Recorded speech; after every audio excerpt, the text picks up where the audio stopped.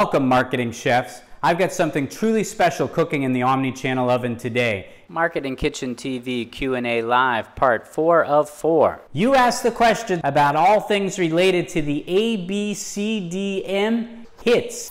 What does that stand for? I will be answering your questions about advertising, branding, communications, digital, and marketing. And what do the hits stand for? Hyperconnected, IoT, technology, and sales. And I'll answer your questions here today in the Marketing Kitchen TV Q&A Live. Up next in the Marketing Kitchen.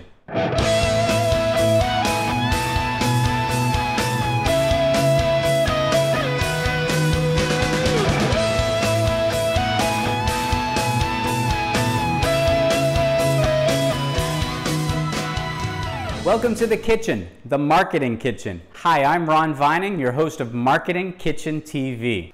Rather than take the time to do the standalone Q&A like I've been doing, I thought that I would change it up a bit and I would just go through the Twitter feed and answer as many questions as I can. And if the video gets too long, I'll cut it up into 2 or 3 different videos. Welcome back to another episode of Marketing Kitchen TV Q&A Live. And what I mean by live is that this should run without edits, or at least with just a few tweaks here and there, just for flow. The reason why I'm going to start doing more videos like this is so that I can actually get them posted. I have a hard drive full of videos that I have recorded, but I don't have the time to edit them, so I haven't put them up to YouTube. They were recorded so they would be edited. I don't know if you know what I mean, right? So this one, I'm going to record knowing that I'm not going to edit, so the mindset is different. But if you're going to produce a video and create it where you'll have edits, then you record differently. So those videos are sitting on my hard drive. One of these days, I'm going to have the time to edit them. And one of the reasons why I like to edit is, I don't know if you can hear a baby crying outside my kitchen window here. Things just kind of happen when you're recording live, but I've watched a number of YouTube channels where dogs are barking, alarms are going off, people are walking around in the background, so I guess it's all fair game when recording in this style. For those of you that notice that the background is different, well, actually, if you take a look here where my mouse is pointing, I'm standing right here. And in fact, this picture hasn't been updated because I have my new 34-inch monitor right here, and my laptop is sitting here, monitor's sitting here, and I'm standing here. So you're seeing this shot over here of the kitchen. So a little bit different than our usual. But this enables me to do a split screen record and be able to take a look at your Twitter questions here. I really want to apologize that my videos have not been so frequent in the past month, and there's a reason for it. Hopefully it's a good reason. So this video is sponsored by myself. No, this is sponsored by a new company that I've started. And the name of that company is AppFlix, and it's right here. And AppFlix is going to be your streaming entertainment guide, where I'm going to be taking a look at the best of video games, music, and then video in terms of films and series that'll be streaming across all our favorite apps. And some of them are in the picture here, but you know what I mean by apps, right? We're talking about Disney+, Netflix, HBO Max coming out soon, CBS All Access. That's for the programming side, so films and TV series. But we'll also be looking at Apple Music and Apple Arcade for music and gaming, looking at Google Stadia and YouTube Music for the Google aspect of that.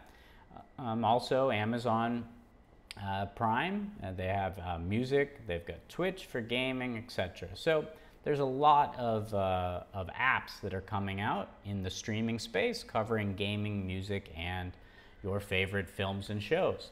So I thought I'd create a website that focused in on that. So my plug will be over in a second. But AppFlix is going to have 3 key components to it. One is going to be the news, and so the news is this area here called Cinetaste, where we'll talk about the latest buzz in the industry, things that are popular, and then we'll compare streaming services that are available. Then another section is going to be, is CineJewels, where we're going to have forums. That's where there will be discussion blogs or things similar to, say, like a LinkedIn group, where people can talk about their streaming services, programming, etc. Be able to review your favorite content of, again, games, music, and video, as well as a best of. And I've decided to build in some gamification here.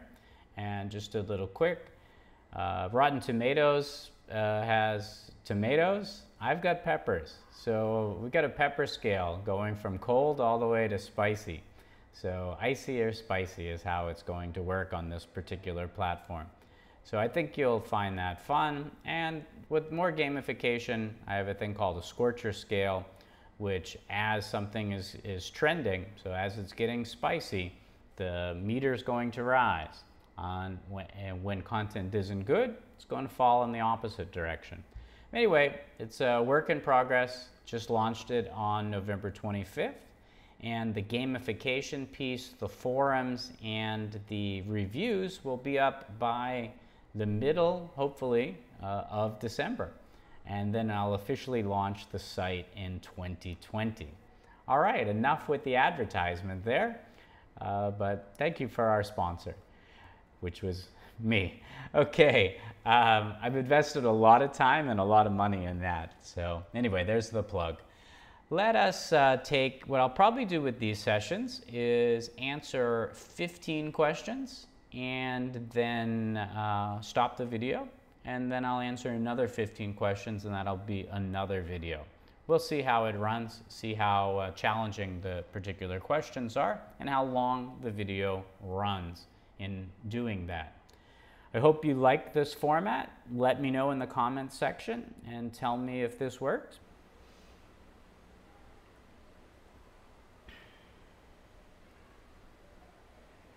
All right, I'll take this one as the, well, maybe we'll see how long it takes to answer this one, and we'll see how many more we go for this particular video. Rob asks, while many businesses can clearly be defined as B2B or B2C, how does one approach a CRM strategy where both are involved? Well, Rob, I kind of touched on this in answering one of the questions at the beginning of this. To me, see, one of the reasons I believe that I've been successful in B2B, maybe not so much for growing my own business, successful in advising the CRM systems or approaches to my B2B clients and the reason why my own B2B is not so successful is I hate sales. Just quick tangent, Rob. I hate sales because I'm a pure marketer. And what does that mean? Well, as a pure marketer, I believe that my brand should speak for itself and it should be so good that it will be recommended to others, so I won't ever have to pitch for work. It will just come to me. And yeah, I know, crazy. But it actually was sustainable. It's been sustainable in several businesses that I've owned. And it was quite sustainable in the current play that I'm in until the economy shook a bit and until the client base, due to the ecosystem that I'm in here, got smaller. So that network of people that I had done that work for were no longer in market to recommend me for further work. Or redundancies happened and that person wasn't in that organization anymore. Or due to downsizing, there wasn't budget. So you have to be selling. And I recognize that, I know that. That's just not something that I like to do. Anyway, how did I get on that tangent? Yes, B2B. So B2B is very different in that situation, in that you always have to be building those relationships, those one-on-one relationships, maintaining them and expanding them, because they will shrink quickly, especially in a situation like I just outlined. In B2C, it's really about trends, and it's about buzz, and it's about new product offerings or new services. And B2B and B2C really differ in that, as I indicated answering a prior question, that B2C is about hitting that individual at the right time, at the right price, and being able to instantly close them.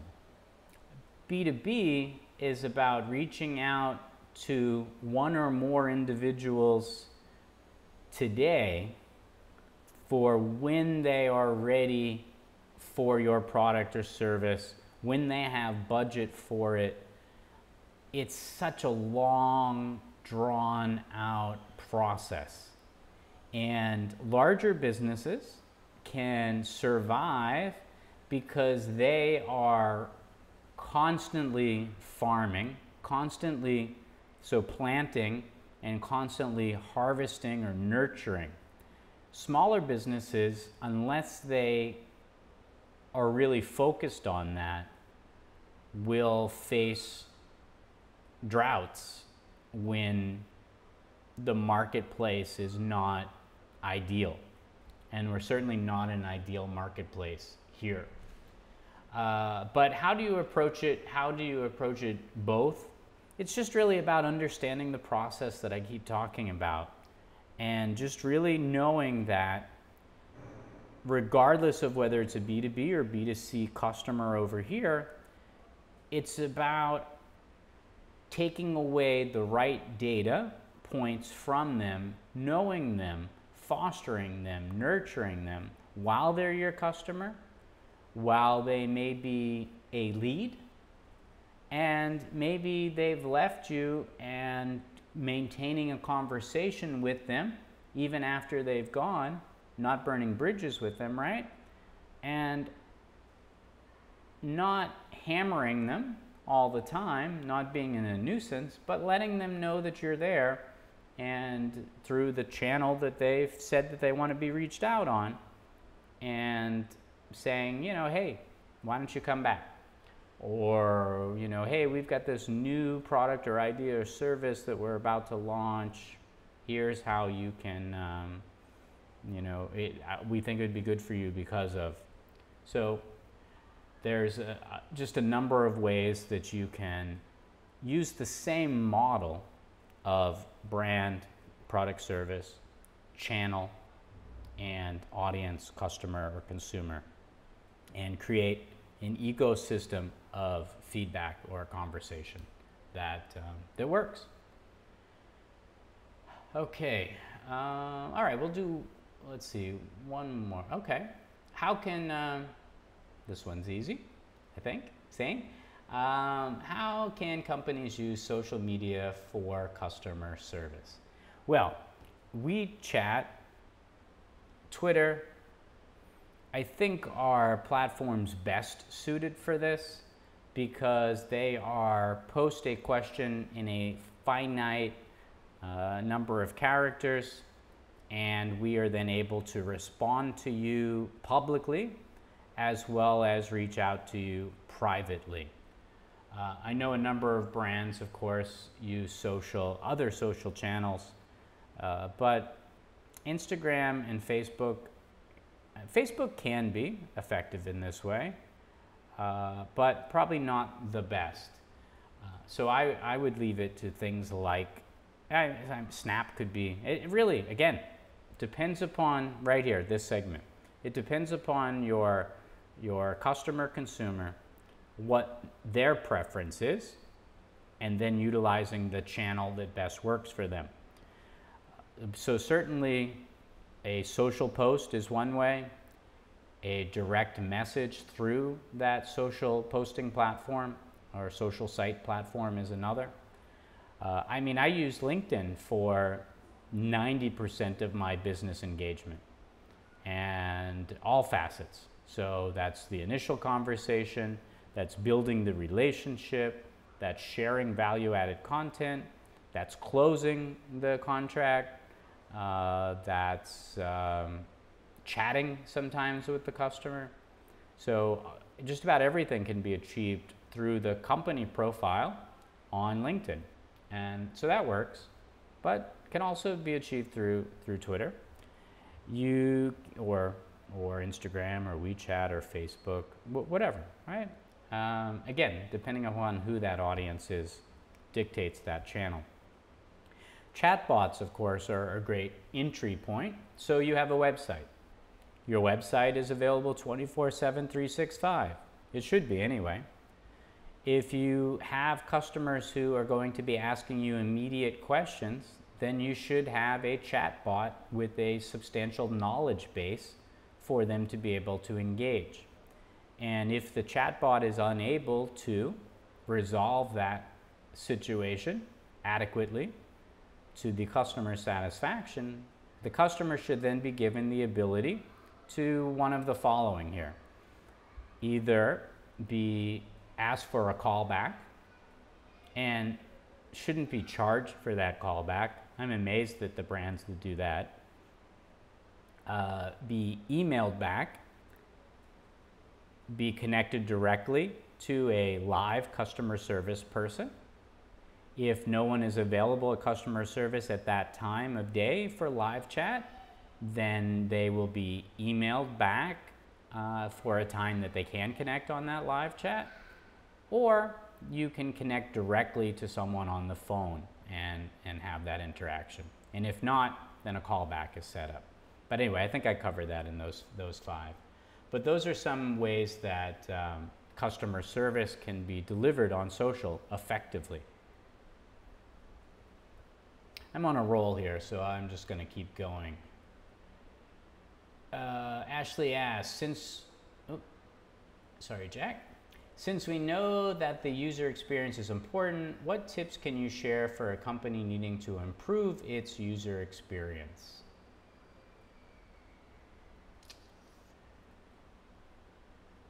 Well, Ash, that's a tough one to answer because you didn't set up for me what is already being done, right? So, I mean, there's some basic premises, all right? And so then after the basics, here would be my tips.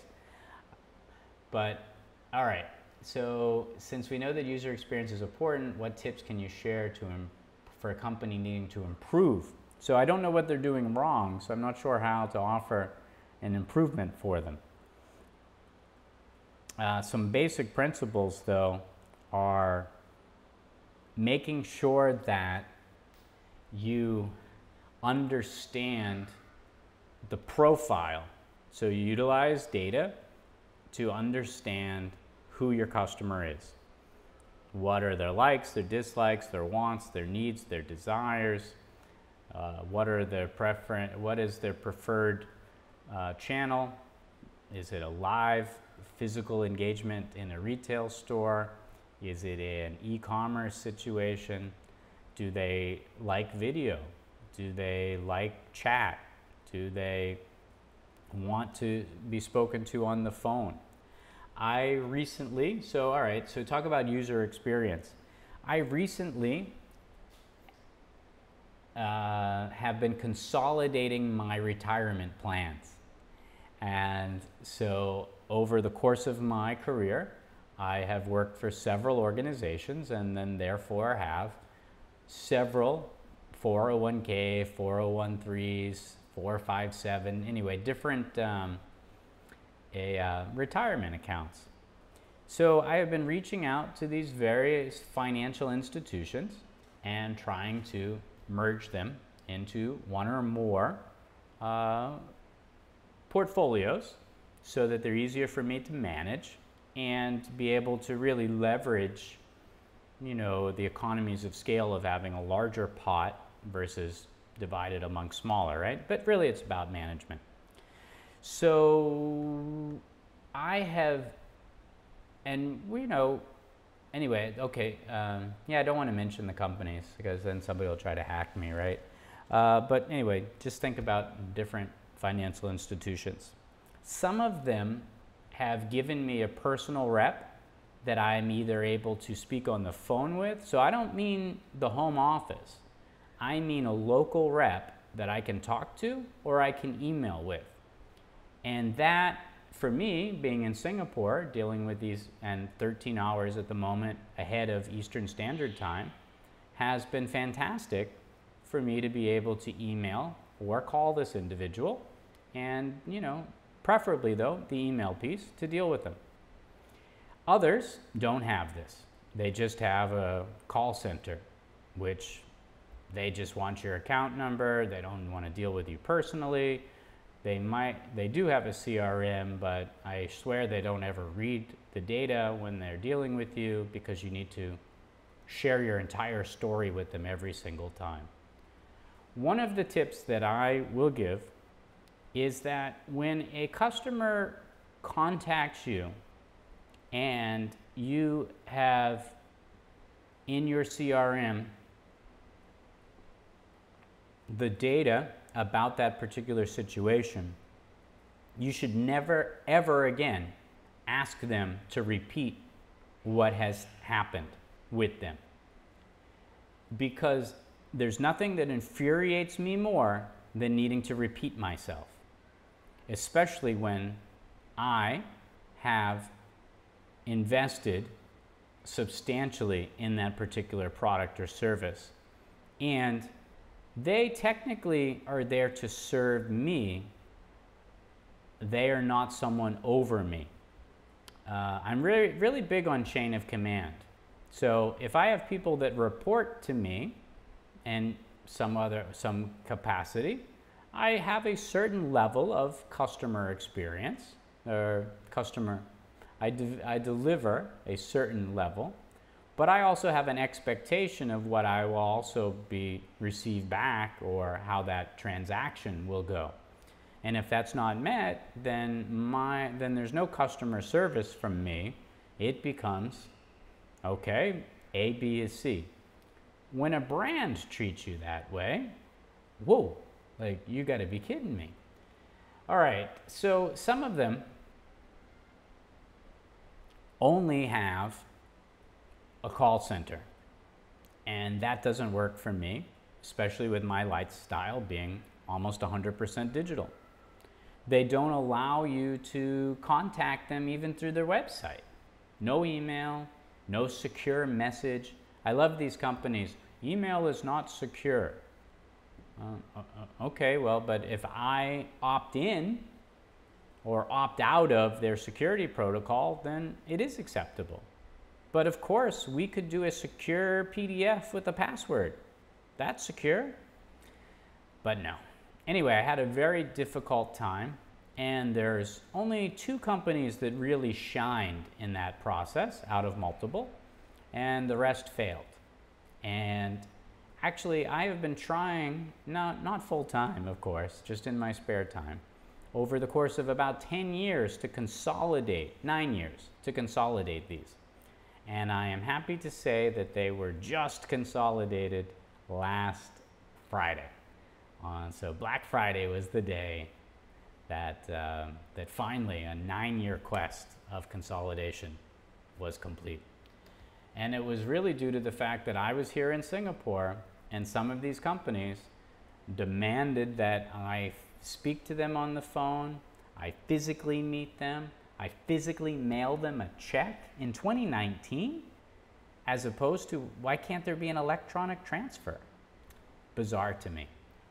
All right, I think I hit on some of those, Ash. I know I didn't hit on all of it. I really need to know what the company is doing wrong before I can offer some tips on there.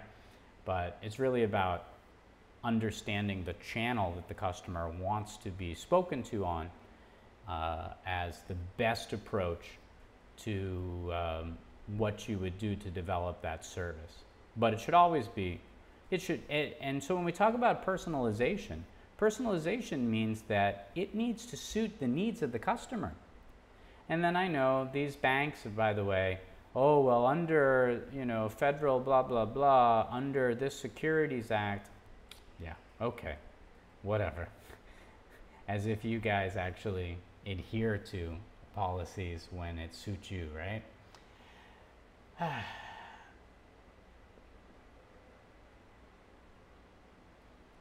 All right, this will be my final question, because actually we've gone through, I think, a full round here. And this will be the final one for this video today.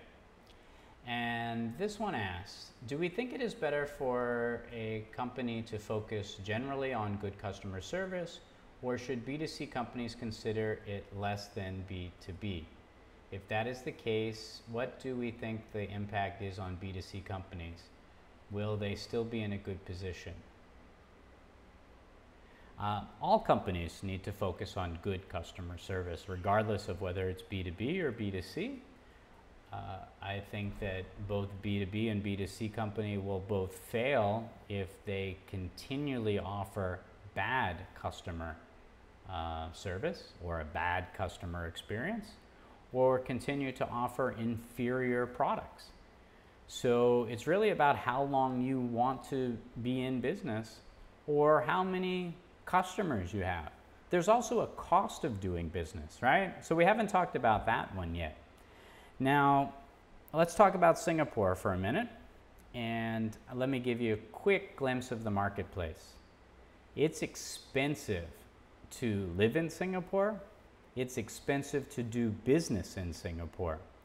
Goods and services, well, goods generally are higher here than anywhere else I've ever done business in, certainly anywhere that I've ever lived in.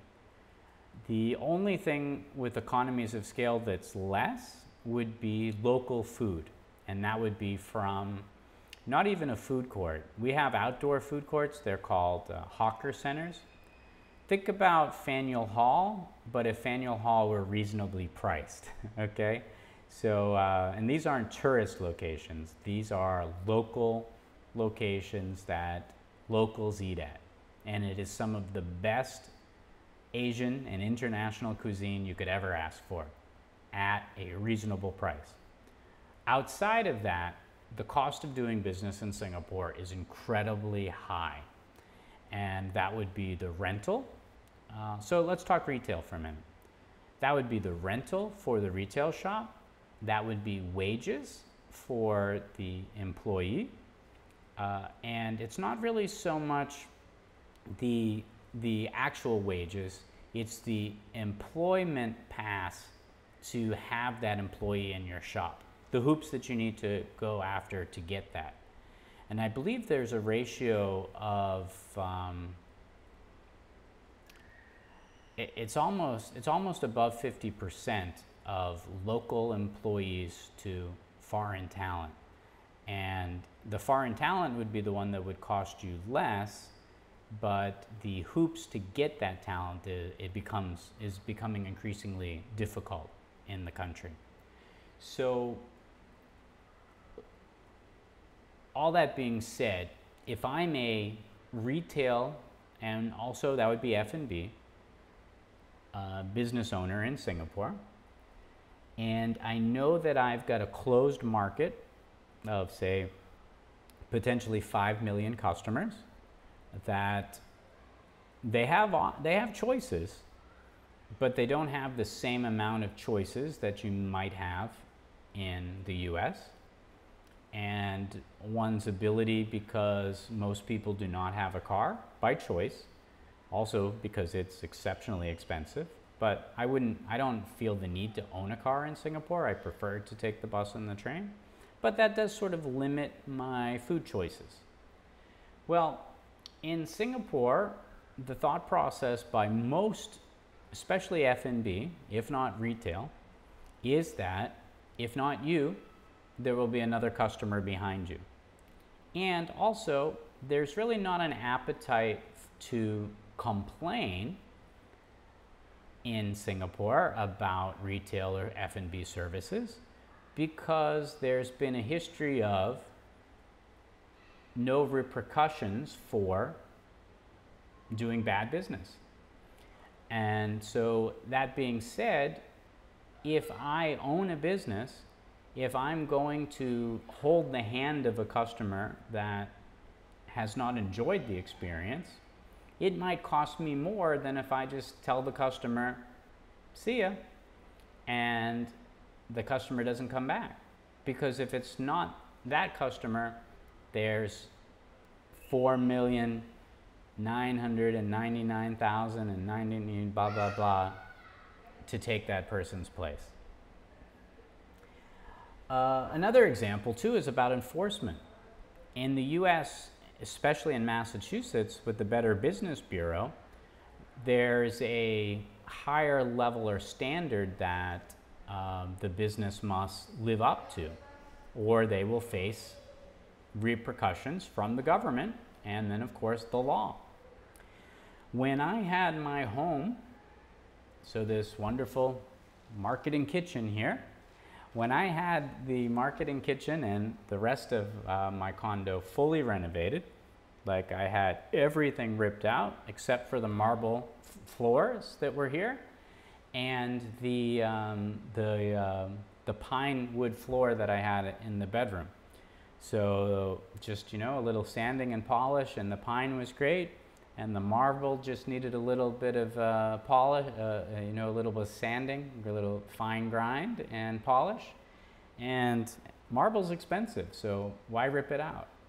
I'd prefer marble over homogeneous tiles any day. So outside of that, I had the entire place gutted. And I hired who I thought was going to be a good design and construction company.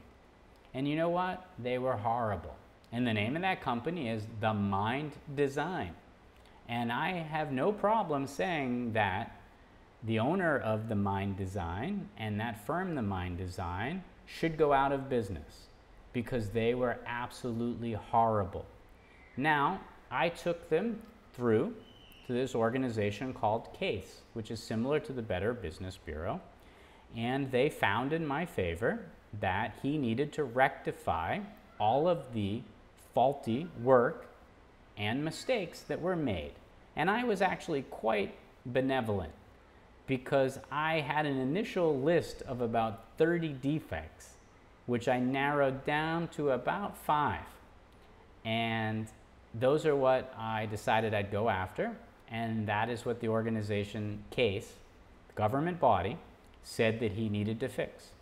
Now he signed a contract and I signed a contract saying that he would fix them. So he began to fix some of my cabinets, because this was all custom cabinetry here, and he did a worse job fixing them than what I wanted fixed. So I immediately put a halt to that, and I said that they've got to be to this standard or nothing. So you know what he said?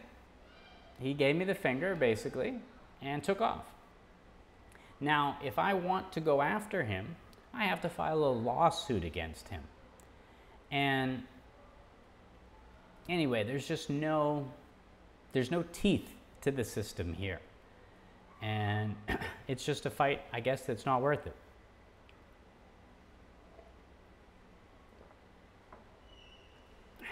Though, every chance I get on social, I'm happy to say that the Mind Design should be out of business and never use them for your renovation project here in Singapore.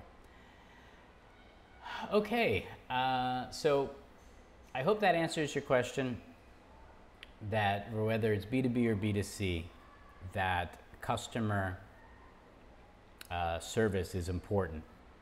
Because if you want to grow and sustain, so if you want to sustain and you want to grow your business, you've got to be having satisfied customers that with word of mouth will share the joy of doing business with you. Because in today's social age, that can have more weight than even you doing an ad campaign. But again, it dictates your brand, the channel, the customer, and then, of course, the environment. As I mentioned, in a place like Singapore, where there isn't that enforcement, then the brand can pretty much get away with what it wants, and it might be better for them to ignore you than to rectify. The cost of rectification may be greater than retaining you as a customer. And not just in the US though. Target, for example, and Best Buy, they actually have a naughty customer list. And check Google and check that out. But there are customers that return products too frequently and have been known to like swap items out or use stuff and then return it. They're put into the CRM system of companies like Target and companies like Best Buy, and those customers are prohibited from returning any more products. And again, that's one of those cost of doing business issues where this customer has cost me more money than they're bringing in, so then therefore, why should I have them as a customer? All right, I hope you enjoyed this segment. I enjoyed talking about customer service, customer experience, B2B and B2C with you, with loyalty and rewards. I found this to be a rewarding exchange. Now that the tech issues seem to be resolved with this format, though it's not what I wanted, at least it's working, and at least I can get a video out to you, unlike what had been happening for the past couple of days. The reason why, it's not only that I've been super busy working on AppFlix that I was unable to get these videos out. It's because I've been facing a number of tech issues with recording them. And imagine recording a 45-minute video and then there not being any sound. And that happened to me. And it wasn't because I connected it wrong, just the mic didn't work. Maybe the cord was loose, I don't know. And then today, the video, when I exit out, it just doesn't save. So, and that happened as well too when I recorded a few. All right, for those of you that have not been here before or asked a question before, just go to MarketingKitchenTV right here at MarketingKitchenTV. Use the hashtag, as in this example right here, Q&A. Ask your question and I'll answer it right here. Thank you. I'll see you in the next video. That'll do it for this episode. I hope you found my answers useful. I hope that we can have some engagement on this channel by you offering some comments. Please make sure you subscribe to the channel. Please like it and please share with your friends. It will really help the channel to grow, which in turn will help me and make this a better resource for us all. Thank you for your question. If you'd like me to answer a question here on Marketing Kitchen TV, all you need to do is go to the @MarketingKitchenTV on Twitter, use the hashtag Q&A, and I will answer your questions here. I hope you enjoyed this episode. Remember, there's always fresh content simmering on our storytelling stovetop. So whatever happens in this kitchen shouldn't stay in this marketing kitchen. I'm Ron Vining, your host, reminding you to invite your family and friends to the next episode of Marketing Kitchen TV.